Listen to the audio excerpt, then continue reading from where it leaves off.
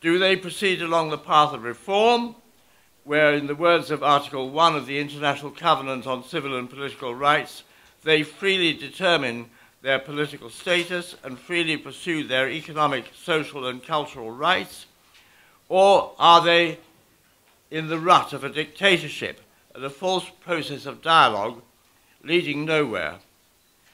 Not only have the Al-Khalifas not moved a centimetre towards democracy, but they've tortured and locked up all those who speak up for democracy and human rights. Amongst some 3,000 political prisoners are every single one of the previous speakers at these press conferences who returned to Bahrain.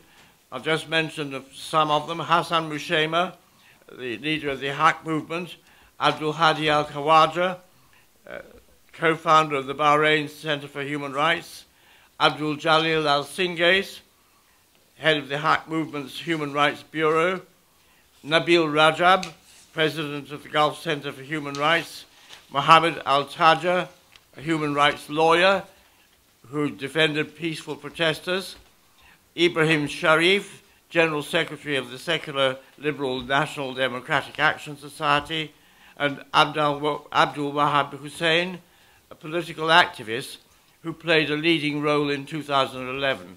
Those were all previous speakers at these press conferences who, when they went back to Bahrain, found themselves arrested and in prison. The government's policy of arresting, torturing, and handing out long prison sentences to their opponents has largely been met by peaceful protests in the past, but as civilians continue to be tortured and killed in custody, some individuals have retaliated. Thus, after the torture and death in custody on February the 27th of 22-year-old Jafar al-Durazi, a bomb killed 3 policemen in Dai from the UAE, Pakistan and Yemen, also injuring some others. The police then inflicted an unlawful collective punishment on the village, and they attacked the headquarters of al-Wefaq, and 3 political organizations were arbitrarily listed as terrorists. You know, the late President John F. Kennedy said, "Those who make peaceful revolution impossible will make violent revolution inevitable." That wise statement is being played out on the streets of Bahrain. The provocative use of foreign security forces brought in and naturalized to oppress the native population and ultimately to create a Sunni majority which might show gratitude and loyalty to the autocrats is calculated to make peaceful opponents despair, particularly when it's accompanied by systematic displacement of Shias from positions of responsibility and authority throughout the higher education sector, health services, and business. The appearance of a UAE officer in the day casualty lists also gives the lie to the statement that GCC forces have no direct part in policing the disturbances. But increasingly, the role of the GCC in Bahrain and parallels between the violations of human rights in the various Gulf autocracies must come under public scrutiny. The Special Rapporteur on the independence of judges and lawyers has just reported on a visit to the UAE and Qatar at the end of January, but he's never been to Bahrain, though in both countries dissidents are convicted on evidence obtained by means of torture. The existence of a joint security pact between the UAE and Bahrain promotes exchange of information between the two states about their peaceful opponents, facilitating their persecution. Both states freely use torture against political prisoners, and in neither state are freedoms of expression and of assembly respected. The same is true in spades in regard to Saudi Arabia, which escapes cutting-edge censure because it supplies much of the oil in the Western countries and is a major customer for our weapons.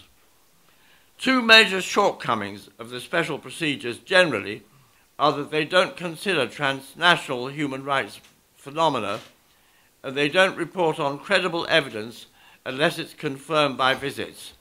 Thus, in the case of the Gulf countries, which are ruled by Sunni majorities, Sunni monarchies, the common threat of persecution and marginalization of their Shia populations is ignored. And the Special Rapporteur on Freedom of Religion has never visited any of those countries, a matter I hope is going to be raised with him at the meeting of the Human Rights Council in Geneva this week, where there will be a powerful delegation from the Bahraini opposition. All the UN special procedures should be able to issue reports based on reliable testimony from the media, from NGOs, and multiple corroborating statements from private individuals. Otherwise, states can avoid criticism merely by postponing the visits by the special procedures indefinitely, as has happened in the case of Bahrain with the Special Rapporteur on Torture. But why has there been no word by the Working Group on Arbitrary Detention, with 3,412 people in detention last Friday?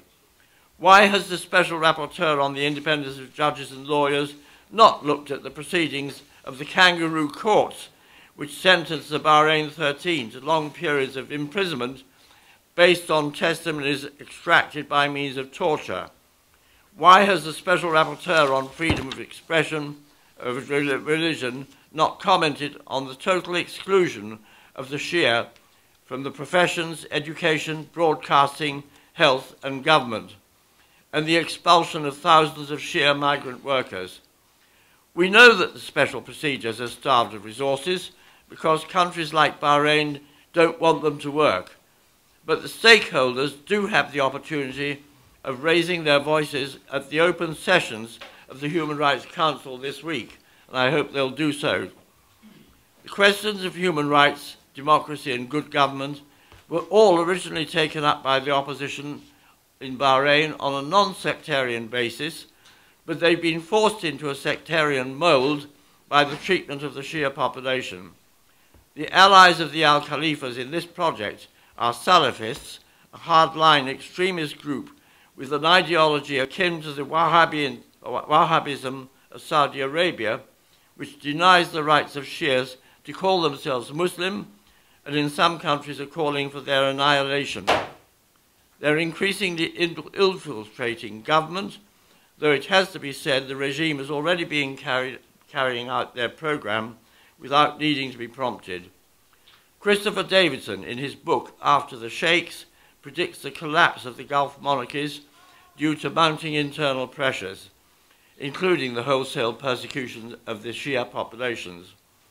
The short-term interests of the West and of the UK in particular rely heavily on the maintenance of stability in the region, so we should be working hard to counter the sectarianism of these autocracies and to promote democratic inclusivity in which all citizens are equal and all systems of religion or belief are protected. These principles should take priority over alliances with rulers whose main object is to stay in power and to grab the wealth that should belong as of right to their peoples.